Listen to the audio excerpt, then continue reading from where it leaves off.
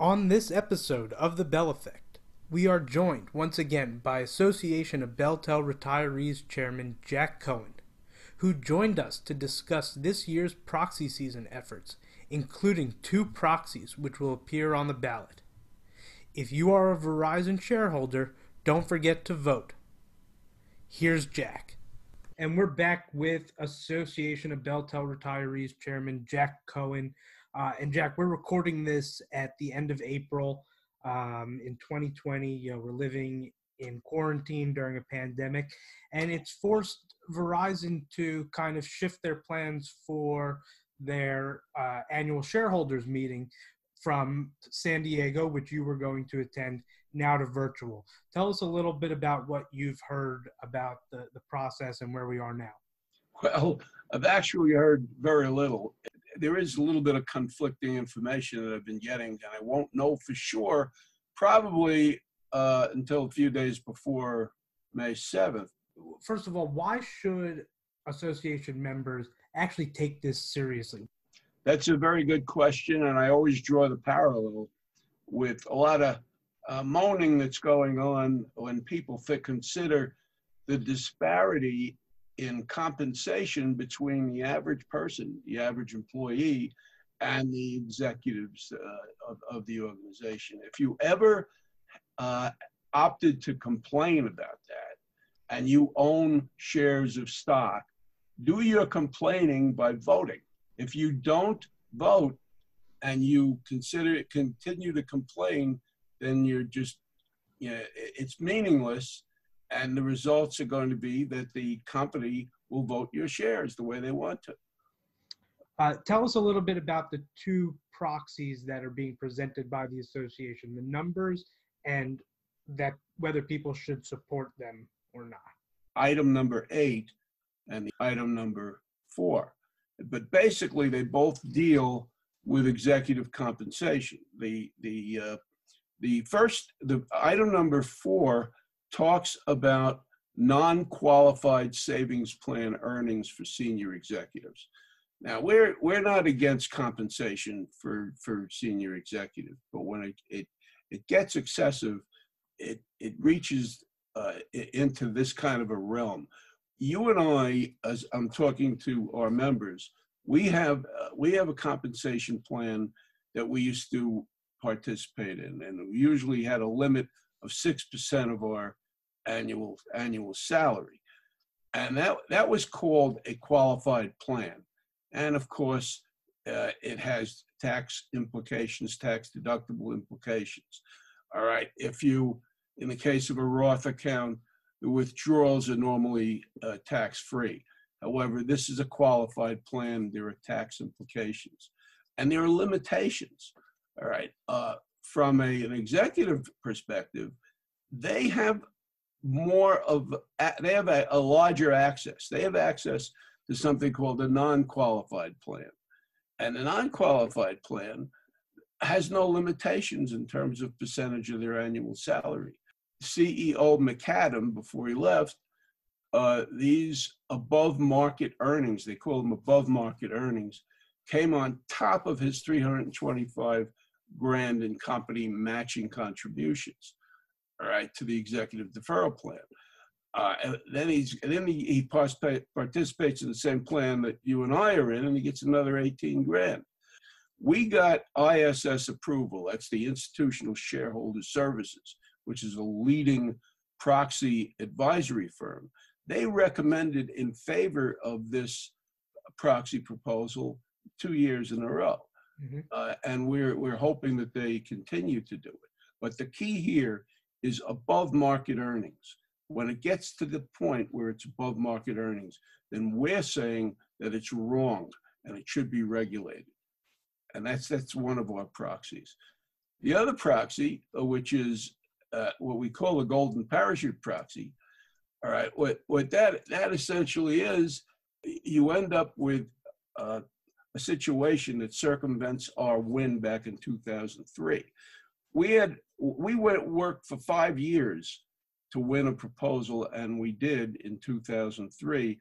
And essentially what it amounted to is to impose a limit of 2.99 times annual salary and short-term bonus for an executive who is terminated, whether he's terminated for cause, because of a merger or whatever. It could not exceed 2.99 times his annual salary and bonus. What happened is that over the years, they figured a way of circumventing that by imposing something called performance stock units and restricted stock units. And essentially that bypasses the limitations that were imposed by our win in 2003.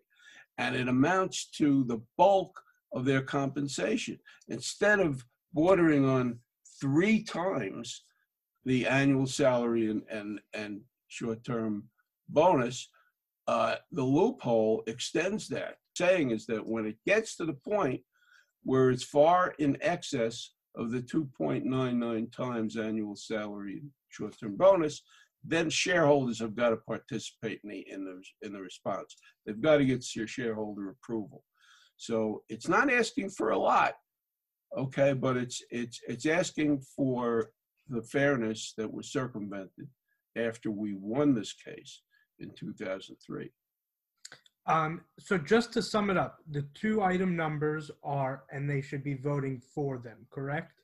Yes, they're voting for item number 4, and also item number 8, and also against the item number 2, which is the issue of executive compensation. Okay, they're voting against item. That's the advisory vote to approve executive compensation. So there's 3 things they got to be concerned about.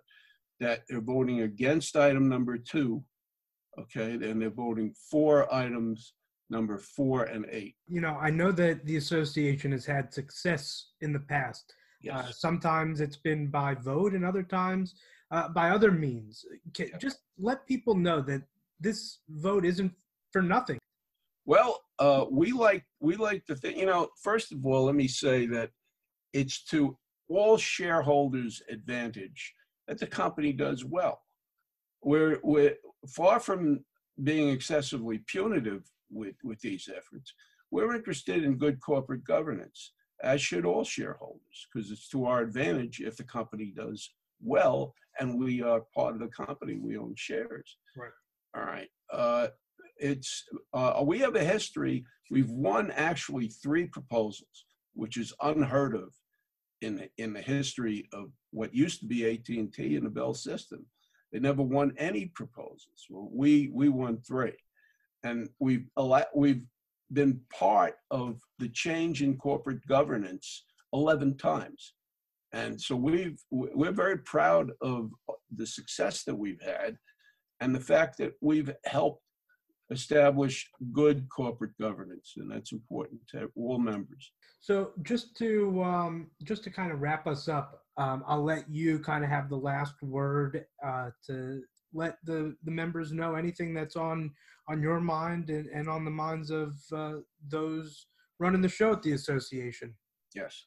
Well, I put our recommendations on several Verizon retiree Facebook pages, and they've gotten a lot of likes, and a few times they've said, well, I already voted when I first got the shares, is coming a little too late.